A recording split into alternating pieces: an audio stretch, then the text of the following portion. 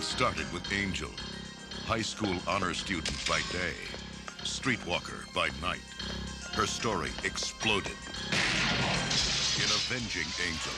Now, Angel is back again. I need some answers. Going undercover to expose the most sinister crime syndicate of them all. White slavery. Cocaine gets shipped in, girls get shipped out. And to rescue the sister she never knew. I've got to find some way to get to her. She's in danger. From a ruthless criminal organization. You work for me, and you work only for me. You're in over your head, Molly. These people are trouble. There's a lot of shit going down that you don't know about.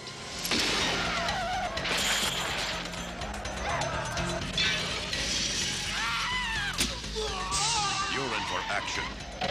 Because this time, she means business. How does it look from this side, sweetheart? Angel is back. Angel 3, the final chapter.